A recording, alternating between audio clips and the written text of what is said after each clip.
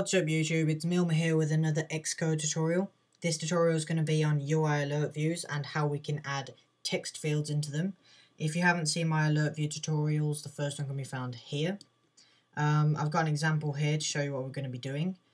So here's our old project, and as we click Generate Alert, we now have a text field here and we can type in whatever we want. So hello, and click Done, and the label will turn to hello. And as you can see, it deletes our text for us, so we don't need to do anything, and it has a placeholder here that says enter response. So that's basically what we're going to be making. So if we just open up our AlertView project, and we can get started. So yeah, we can go straight away to the .h, and we don't need an outlet, but we just need a text field, so we can just go in here and go UITextField field, and we can call that, I don't know, alertTextField.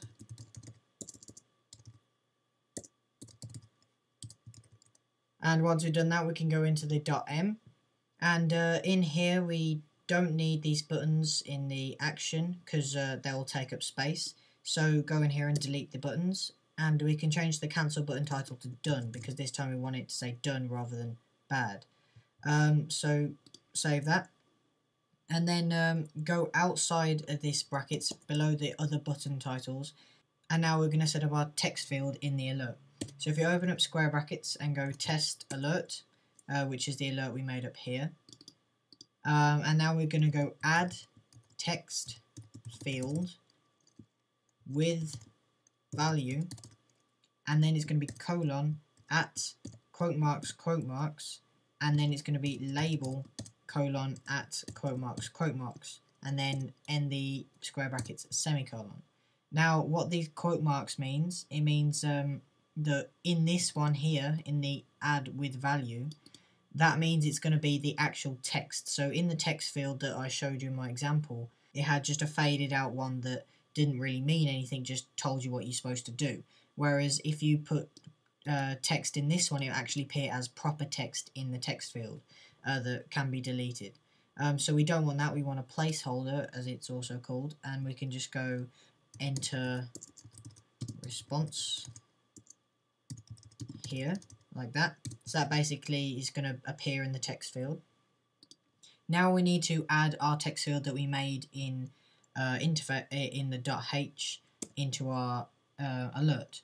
So in here we can just go alert text field space equals space open square bracket test alert again, and then it's going to be text field.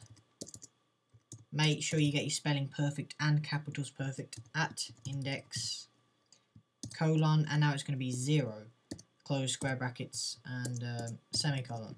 Now what this is doing is getting our text field that we made in .h and adding it to our test alert with the number or the integer 0. As I said in my other video, every single button has a integer starting at 0, and what we're basically doing, we're making the text field the integer 0. So now we need to set up our text field and what keyboards it's going to have and its properties. So if we go under here, I'm going to go alertTextField.keyboardType space equals space UIKeyboardTypeAlphabet. You can have loads of these guys. If we just delete the alphabet and press escape, you can see all the different ones you can have. So you can play around with them if you want and see which ones you like best for what you're using. But at the moment, alphabet's going to be the best because they're going to be typing in words. So semicolon that.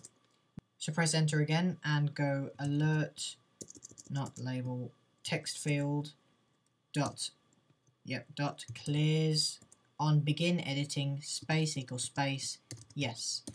Now what that does, that basically means if they begin editing, delete everything that's in the text field.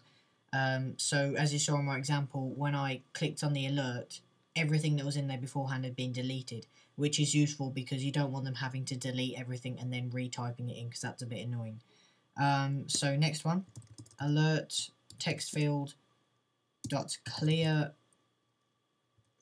button mode, there you go, space equals space, and that's going to be UITextField view mode while editing. Press enter, And what that does, that basically adds the X button on the side of the text field so people can tap it and delete whatever they put in if they entered it wrong or something. So that's a quite useful one to know. And then the last one is going to be alert. I keep putting label. alertTextField.keyboardAppearance space equals space UIKeyboardAppearanceAlert. And that basically changes the keyboard from the default one, which is, if I delete that and press escape, you can see default, to alert, meaning it's slightly see-through, just like the alert, so it kind of fits in with the theme. Now we need to set the label's text to the text field.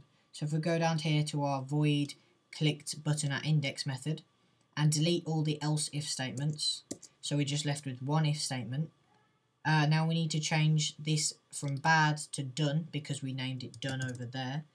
And now we need to do some really basic code, and that's just to say the alertLabel.text equals the alertTextField.text. And that's really simple code. If you don't understand that, then I don't even know how I'm supposed to explain it to you. So basically, when the user clicks done, the label's text is going to equal the text field's text, so that means whatever they've typed in. So there you go, guys. That's all the code we need. We don't need to go into Interface Builder because it's all generated by code here. So now we can build a run and see our alert.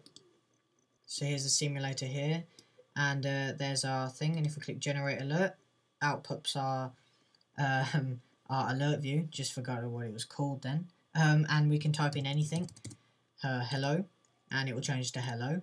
But seeing as it's asking me a question, I might as well answer it, so fine, thanks. If I click enter, you see that the keyboard disappears, so that's another thing that will happen. So there you go, guys. Just a quick tutorial on how to make alert views with text fields in them. Hope that helped, and don't forget to comment, rate and subscribe, and see you in my other tutorials.